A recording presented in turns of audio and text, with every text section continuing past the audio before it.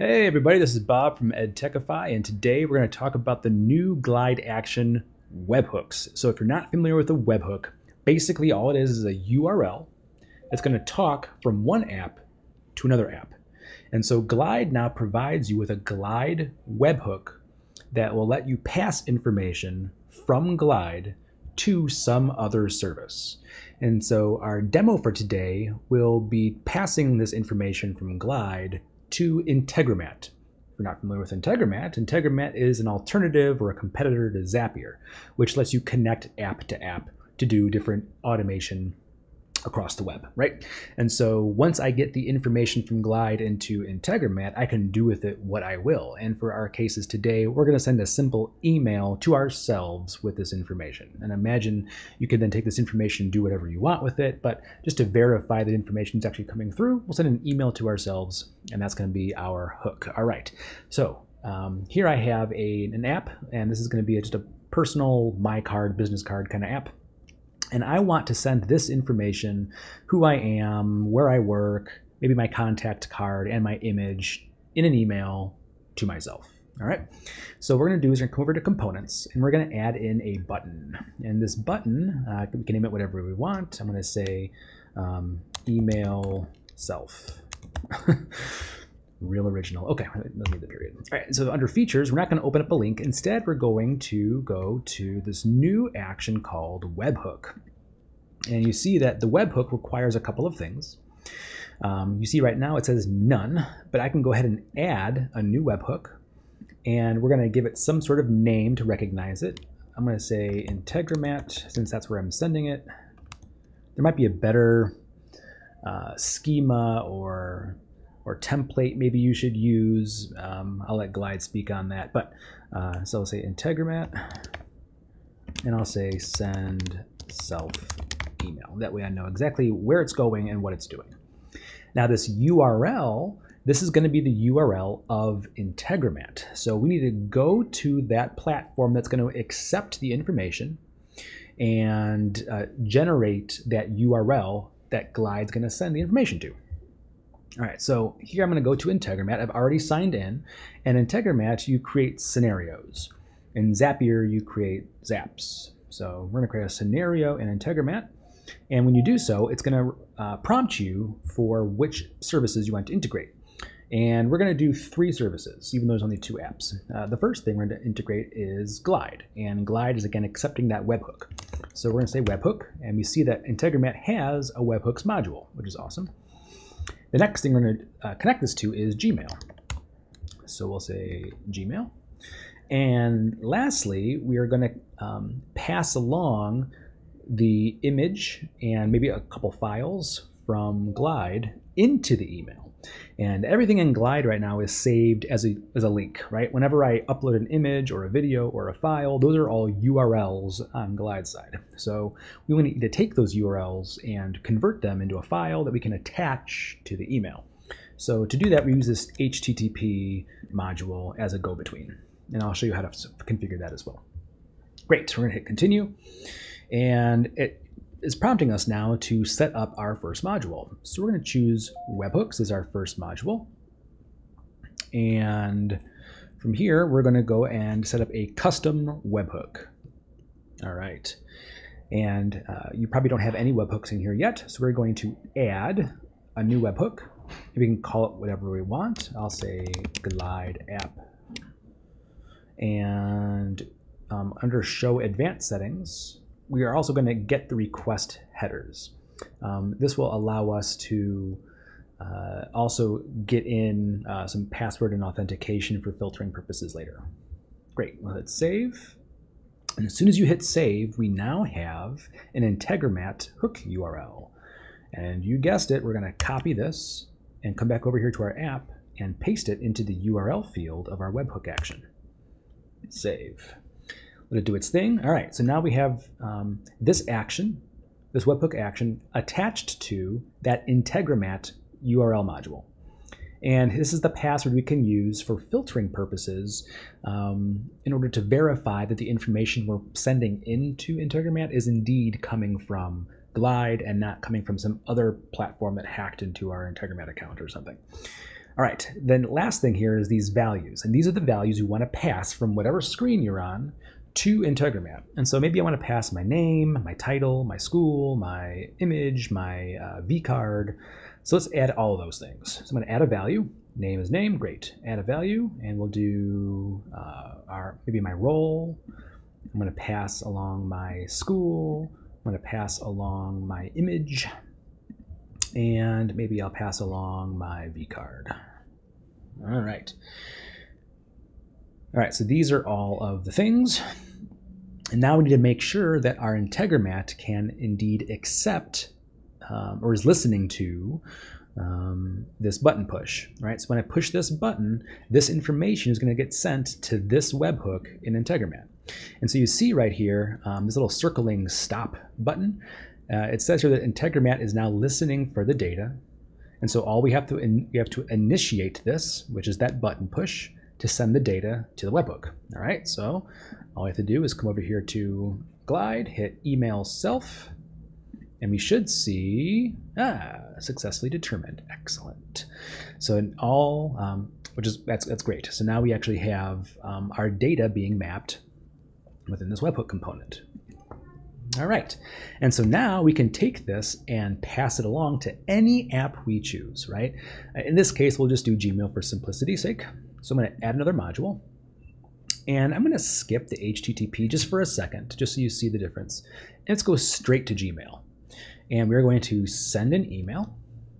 All right, and again, this connection, this is going to be your Google connection. So if you have not yet set up your connection to Google, you have to do that here. Add, right? And I've already added mine, so that's why you see it's got my email address in there.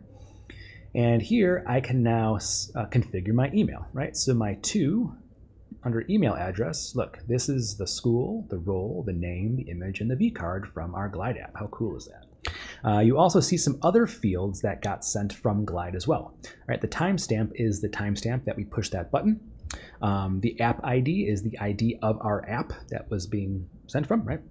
The hook kind would be a string, right?